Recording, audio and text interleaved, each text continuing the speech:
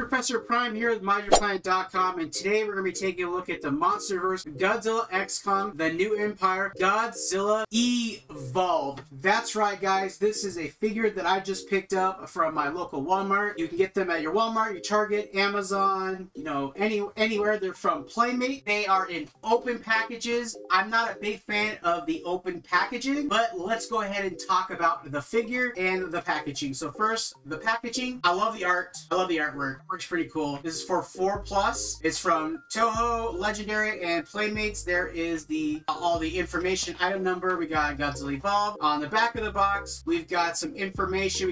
It says it's fully articulated and posable. We're gonna find out here. He does come with his heat ray, which I think is super cool. And these are the other ones that you can get. We're gonna be taking a look at most of these, if not all of them, by the end of the week, as we are going to be wrapping up Godzilla X Kong, the New Empire, is coming out this Thursday as of recording this video on the 30th, I believe, is a Thursday. And I'm super excited to be seeing this movie and super excited to be taking a look at this figure for you guys. So let's go ahead and let's get Godzilla out of the packaging. Let's take a look at accessories. We've got his heat blast right here, which is made out of this, you know, red, pinkish, translucent plastic. It's actually pretty cool. It's actually really cool how it works.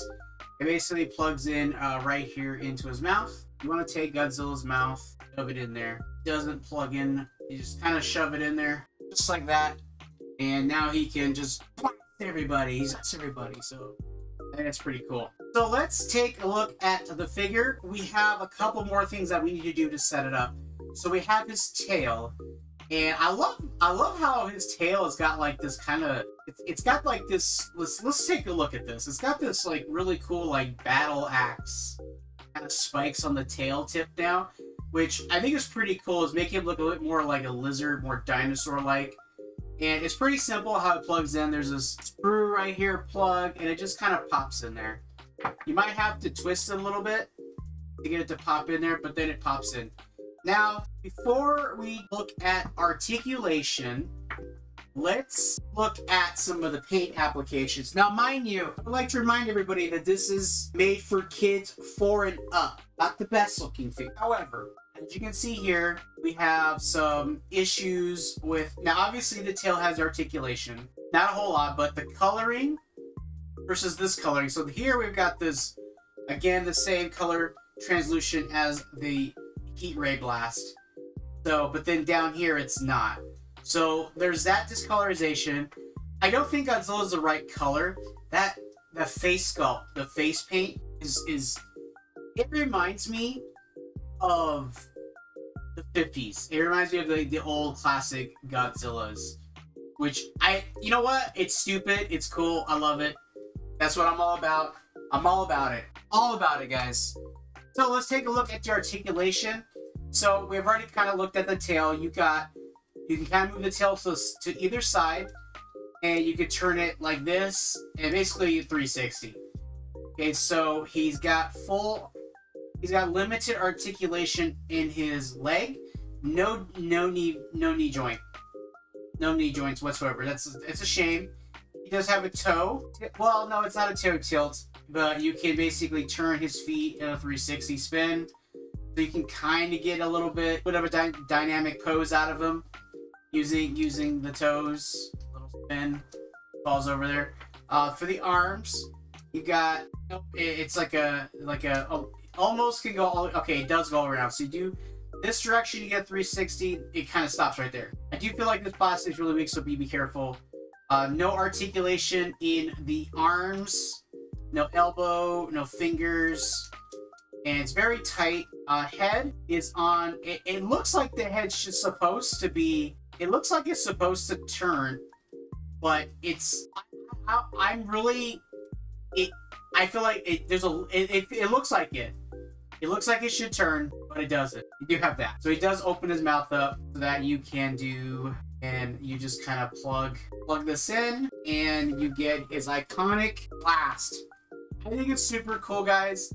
It's not the greatest looking figure.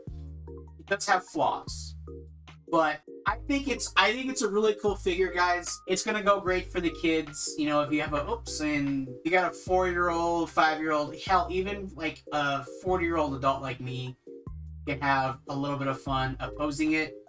I'm probably not going to display this Godzilla just because I feel like the colorization is kind of wrong. Doesn't look great to me, but let's do some comparisons. First up, we have Showa Air Godzilla. This is the NECA version, so you get a little sense of, you know, design. Here he is with Shin Godzilla. You can see how that works right there. I do actually like the design of the Shin Godzilla. And lastly, we have from King of the Monsters, the NECA version of Godzilla. These are the same Godzillas, so you guys can see the difference. Now, granted, this is a premium NECA figure that about $30.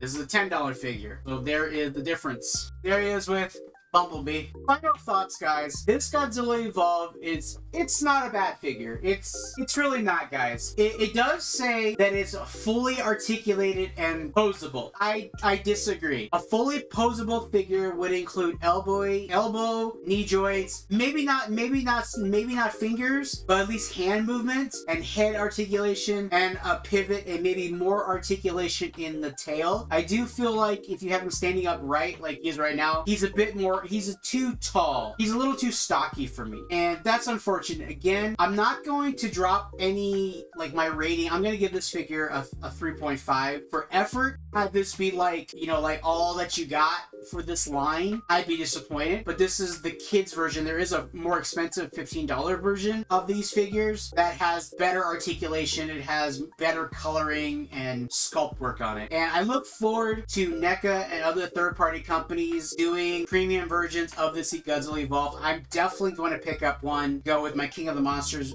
version of the character once that comes out, whether it's NECA or if I see some other company do it. But overall, it's not a bad figure, guys. Like, can't really go wrong with the figure. I think it's great. It looks the part for the most part. I don't know yet. We haven't seen the movie yet. I look forward to seeing the movie on Thursday, guys. So if you guys enjoyed this review, go ahead and give me a like on the video. And if you enjoyed watching this video, check out this video right here.